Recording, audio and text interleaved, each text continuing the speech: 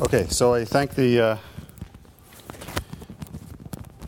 organizers for a very interesting conference, and take this opportunity to talk about some work that did a while ago, but seems like it is related these days to topological states of matter, because one of the avenues to topological states of matter is through creating topological band structures using light.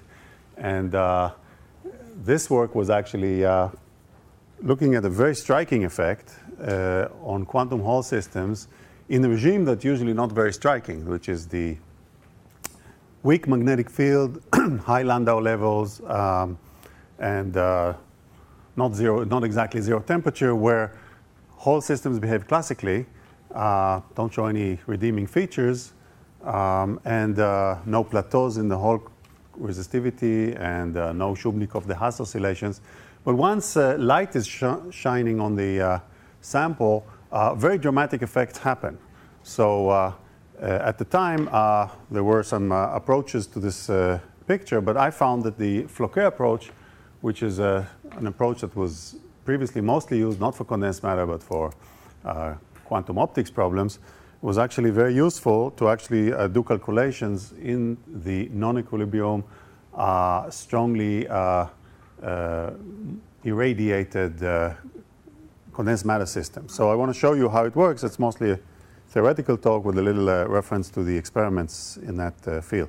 So first I'll describe why Floquet Hamiltonians appear in condensed matter, and then discuss how you can treat the periodically driven Landau levels with disorder, and calculate conductivity and photoconductivity.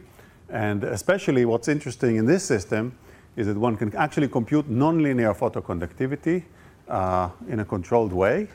And this is actually a system that the Floquet approach is very useful. So the Floquet approach is applied to Hamiltonians that have periodic time modulation. Let's say their period is tau. And one writes the evolution operator as a product of W, which is a unitary that is periodic in tau, times an evolution operator that looks like it has a time-independent Hamiltonian called h bar. And the question is, what is this h bar? So h bar is evaluated by looking at the eigenvalues of the evolution operator after period tau. And those eigenvalues are called Floquet frequencies. It also has a Floquet wave functions, and these are these alphas. So once you get these frequencies and these wave functions, you notice that the frequencies can only live on a circle, so there's no order on them. There's just a bunch of numbers that live between 0 and omega, and the Floquet Hamiltonian is given in terms of these frequencies. So this Floquet Hamiltonian will actually tell you what are the states that come back to themselves after a period. These Floquet eigenstates are periodic. You can see that these two arrows, they're doing some rotation in Hilbert space, but after period omega, they come back to themselves. So they're the most natural basis to describe steady states that essentially describe time-independent, on long time scales, observables, and a natural basis to actually describe the distribution matrix and the density matrix of the system. So when this approach is applied to very simple band structure models, we've seen lots of band structures today, so perhaps some of them could be treated this way. So if you have non-interacting electrons and you apply time-dependent perturbation, a very simple one that couples, let's say, between two different bands, this time-dependent perturbation will mix the bands. And when you solve for the Floquet band structure, you'll get what you see below, essentially the colliding of these two bands with a gap that's actually, the gap is proportional to the size of the perturbation, the time-dependent perturbation. It's called a Rabi splitting, if you want. And the Floquet Hamiltonian is actually the band structure you see below. Of course, one asks, what does this band structure tell you? Well, in certain cases, as Netanel Lindner and collaborators showed, and Herb Fertig with with his collaborators showed, including myself, is that you can get topological band structure from relatively benign band structures like a semiconductor with spin-orbit coupling. When you transform it under radiation, it becomes topological, non-trivial topological. You can see the edge states in the gap that's formed by the radiation. And in graphene, you can turn a non-topological graphene to a topological graphene, which means it will have edge states and that will carry currents exactly the same way using the Floquet transformation. So these were exploited in several different ways, and lots of people are thinking about trying to apply those things. But I want to go back and show you. OK, so first of all, an important question that arises and actually was treated in different approaches is what do you do about the density matrix? I told you that there's a Floquet Hamiltonian that is a bunch of frequencies. A density matrix, if you want to write a Boltzmann weight, for instance, you would need to have an ordering relation on the eigenvalues such that high energies will have less probability than low energies. But if they're all sitting in a circle and there's no ordering, you have to find a way to order them. And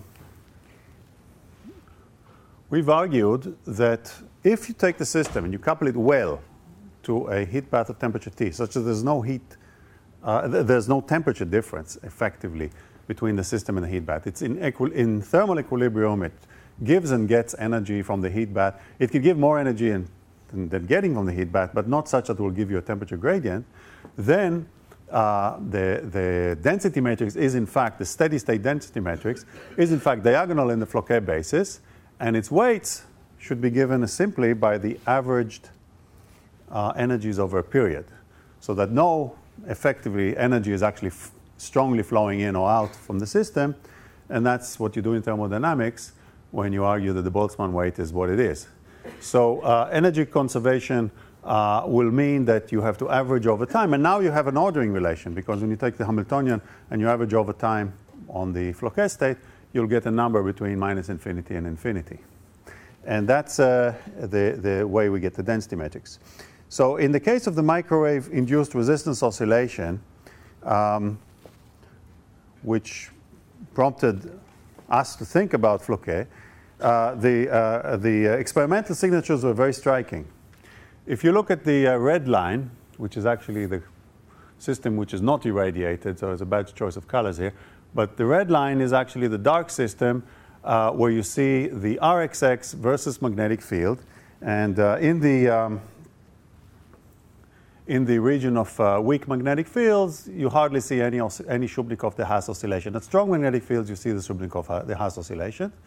And this is essentially the region of the quantum Hall states. And this is the high Landau level states. Now, the Hall effect, as you can see in this central region, is very, very flat. There's no plateaus. Under radiation, you get the blue curves. And this is strong microwave radiation. The oscillations you see here have nothing to do with the Shubnikov-de Haas oscillations. They have a different frequency. So while the Shubnikov-de Haas is determined by the filling fraction, being, let's say, every oscillation is an integer times e squared over h, the blue curve, the microwave-induced oscillation, has to do with the frequency of the microwave relative to the frequency of the cyclotron frequency, which is EB of MC. This is gallium arsenide, very, very clean, very high mobility. The most high mobility samples that have been seen. The temperature is actually the temperature which kind of masks these oscillations. So it's 2D? 2D, yeah. It's a two-dimensional electron gas. It's the usual quantum Hall. It comes from the von Klitzing group, and there was also from Zudov's group. I think Lauren Pfeiffer is always the creator of these great samples. So what you see here is a new phenomena that somehow exposes at high temperature, in the regime that you would think the system is completely classical, high temperature relative to the omega c, and there should be no quantum mechanics, as usually we teach our students, when temperature is larger than the level splitting. But once you put light on the system, suddenly you expose the actual discreteness of the original Hamiltonian's Landau levels. And these oscillations is a very dramatic effect. So the question is how to describe. Now it becomes more technical. What is the size of these oscillations? And what happens here is also a very interesting case. You see the oscillation stops and kind of flattens out and looks like this system has zero conductance or zero resistance in the quantum Hall state. So these questions are what I ask here. Why does the conductivity change sign? I'll show you that the answer is yes. What is the magnitude of the microwave-induced oscillations? And what does this order have to do with everything here? Obviously, to get Rxx not equal to 0, you need to know how to treat disorder, because without disorder, Rxx and sigma xx are 0. You need a microscopic theory. So to get the microscopic theory, the Floquet transformation is very useful. So to remind you, clean Landau levels have these Landau operators, pi x, pi y, defined by these kinetic terms. And they commute to give you I. And it's essentially a harmonic oscillator with frequency h bar omega c. And that's why you get Landau levels, integer space Landau levels. If you calculate the Kubo formula for the conductivity, it's the classical result, NEC over B. And there's absolutely no dissipation in this problem. If you want to put disorder in this problem, there's a bit of a technical difficulty because of the degeneracy of Landau levels. So it's very difficult to do perturbation theory in anything when you have degeneracies. But that's something that was known how to take care of. The Floquet theory is one where you take now these operators pi. Instead of pi vector squared, you add just a constant in space electric field. It could be both a DC and an AC component, as I write here in the Fourier components. So the advantage of the Floquet transformation in the Hall case is you could do nonlinear dependence on both the AC and the DC field. So you can get the DC nonlinear conductance, for instance, for the same price. So you put in such a gauge field into this Hamiltonian, and you want to use the Floquet transformation to transform this Hamiltonian to a time-independent Hamiltonian. And this Floquet transformation is given by W, which is simply a function of the pi x and pi y, or some function of time. So this transformation is very simple to write down exactly. Diagonalize the evolution operator time t, and you get a Floquet Hamiltonian that, lo and behold, just looks like the original dark Hamiltonian. Has the same frequencies, same ends, but it has Floquet states, n of k. In fact, the energies, if you want to know what are the energies of every state, it's exactly the energies of the dark state. So the average Hamiltonian happens to be equal to the original Hamiltonian that you started out from. So this is seems to be so simple that it's trivial. You just get, in the Floquet transformation, the same harmonic oscillator. But we know that harmonic oscillators, if you drive them linearly with a time-dependent force, they stay harmonic oscillators, the spectrum stays the same, and that's not surprising. But what is nice is that we can now think about what you do with disorder. So if you put any kind of potential of space and you transform it with a Floquet operator, it'll start rattling around so that the position will just move periodically, and now you don't have a time-independent potential. So this Floquet transformation doesn't work for the disorder. However, there are degrees of freedom called guiding center coordinates, which is another combination of R and P, that commute with W and commute with pi.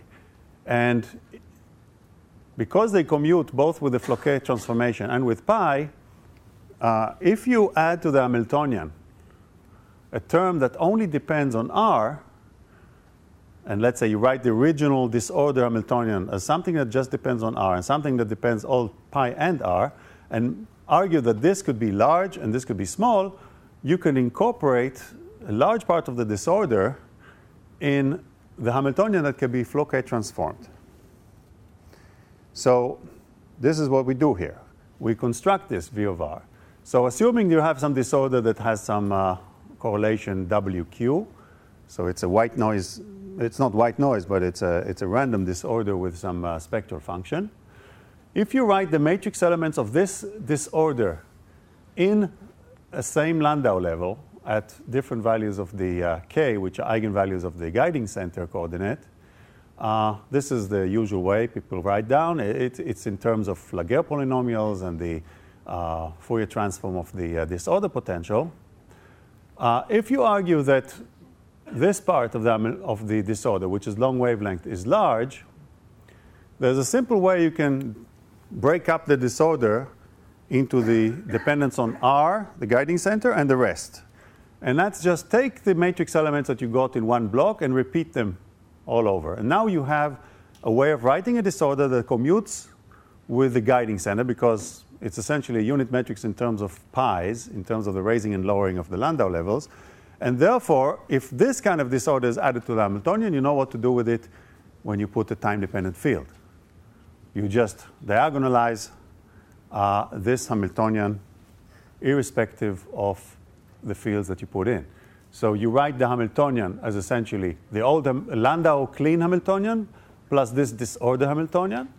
You diagonalize it, you'll get broadened Landau levels, gets rid of the degeneracy problem we said before that you have when you have degenerate Landau levels. The broadening is dependent on the size of these matrix elements V. And if you calculate the current in this Hamiltonian with any field you put in, you get it's a pure Hall current. There's no dissipative part, and the Hall coefficient is just a classical value. And it's independent of temperature and any fields you put on. By the way, this is the only way I know how to prove to classes, if you have to do it, that the classical Hall coefficient is correct even when you have disorder, if you put the disorder this way. Now, of course, this is not the full story. There are transitions between Landau levels that I did not include in the Hamiltonian, and these are precisely the ones that give rise to the dissipative conductivity I want to calculate. And if it's small relative to the large number V of L, I can do perturbation theory to second order and get an analytic expression and a numerical expression for the current versus voltage and a magnetic field. And that's what we do here.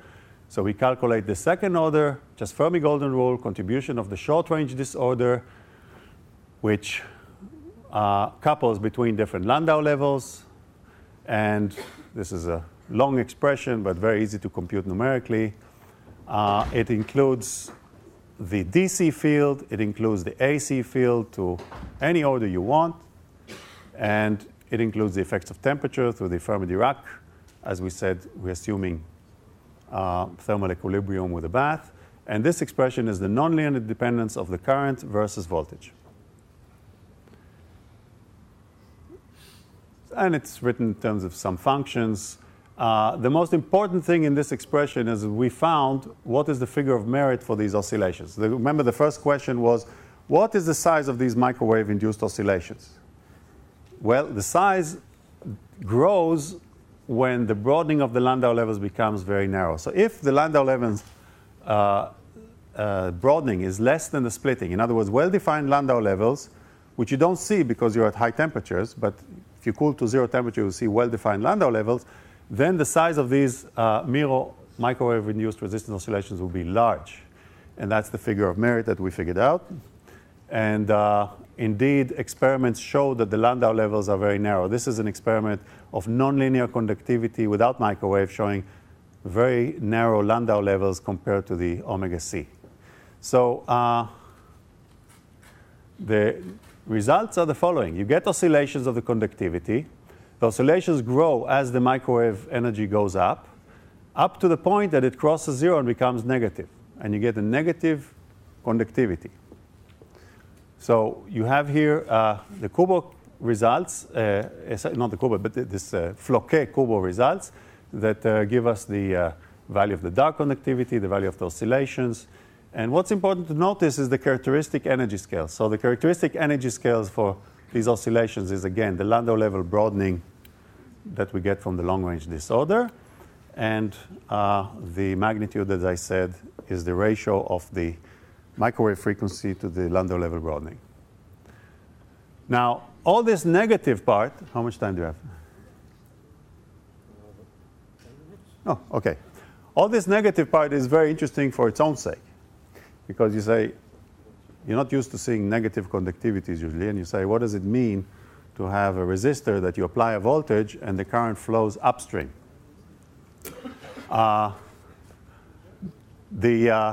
First of all, I went a bit fast here about the physics. I just showed the mathematics of calculating it from the Floquet. But there was an explanation, physical explanation, previous to our calculation by Durst et al.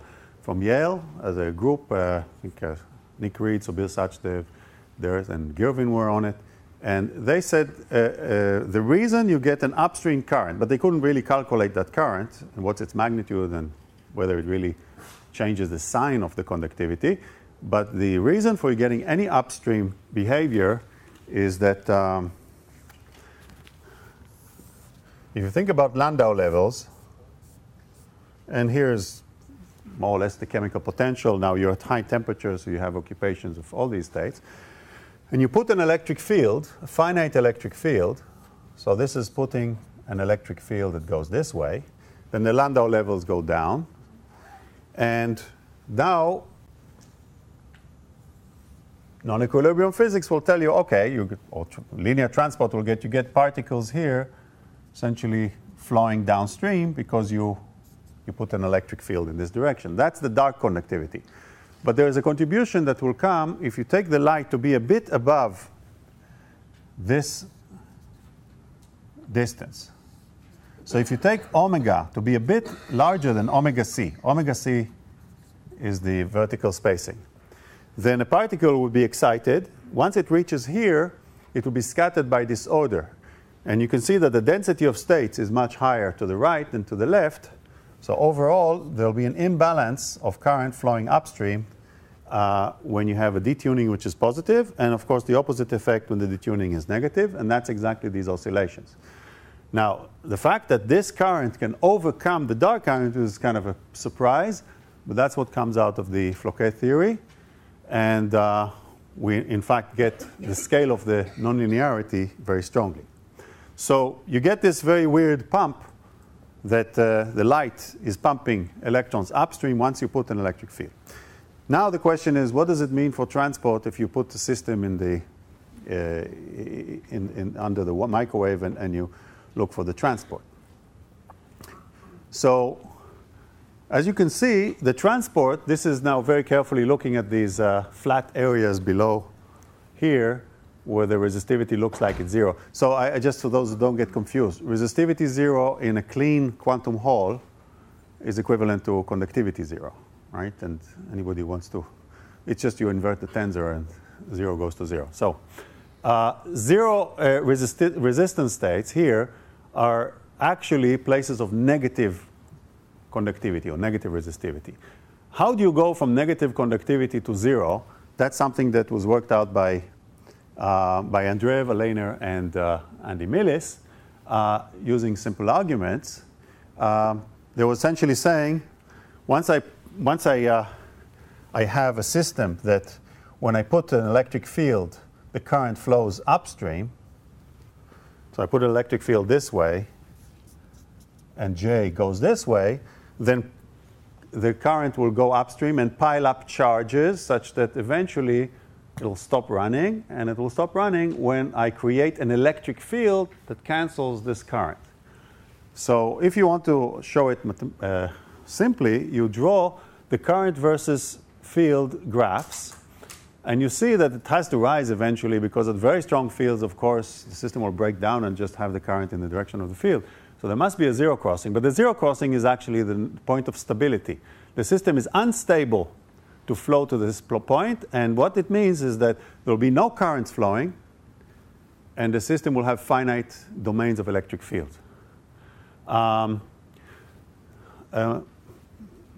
Making this theory a bit more firmer on firmer grounds was done by Bert Halperin and myself and Amir Yacobi, where we phrased this steady state condition as a minimization of a very interesting functional called the Lyapunov functional, which is a functional used for nonlinear differential equations to find fixed points. And I think, okay, so I'm nearly finished. But just to give you a short statement about Lyapunov function, which I like a lot, especially because of this nice picture of Lyapunov. Many of you are familiar with Lyapunov exponents in semi-classical behavior, but this is a different thing. This is a functional of currents which needs to be minimized in order to find steady states. The functional is actually an integral, as you can see, the integral of the current over electric fields from 0 to the value of the field we're at. This is the functional that, in certain cases, which the quantum Hall with constant Hall coefficient applies, okay, so there's some conditions for it. When you have constant Hall coefficient, the Lyapunov functional is minimized at the steady states, which solve the Kirchhoff equation. And it's actually the global minimum of Lyapunov functional, which is the most stable steady state.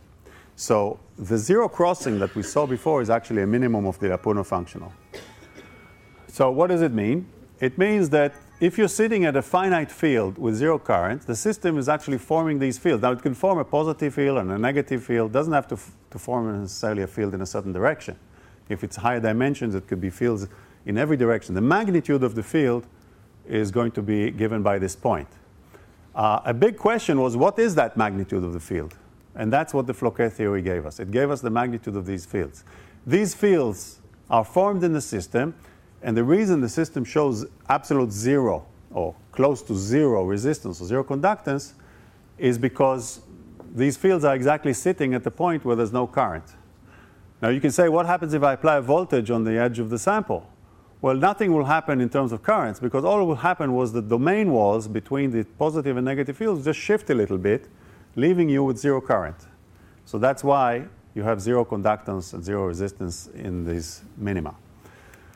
But this theory has a prediction that took a long time, until a few years ago, that the von Klitzing Jürgen Schmidt group verified that there are field domains, and that was actually a very nice result. In this paper, they showed that, first of all, they found the field domains because they found voltages, photovoltages applied to different leads in the center.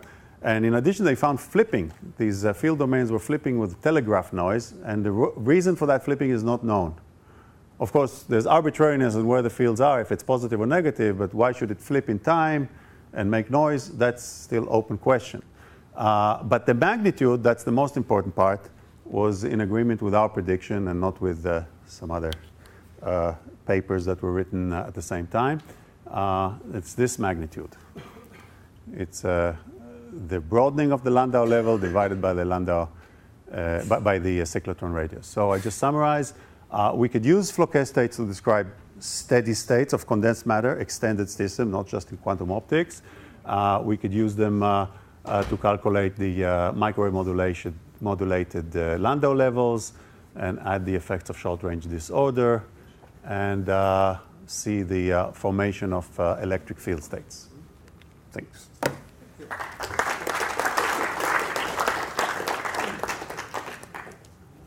Talk is open for questions. Yes, up there. So basically, can we think of it as a series of harmonic oscillators in which that you are that are coupled with some different chemical potential, and you are it seems like a very simple story at the end. So these are basically resonances that it's an harmonic oscillator and you're applying a frequency of resonance. These are the bits. Okay, the single particle Hamiltonian really is a harmonic oscillator, driven harmonic oscillator. And that gives you Landau levels.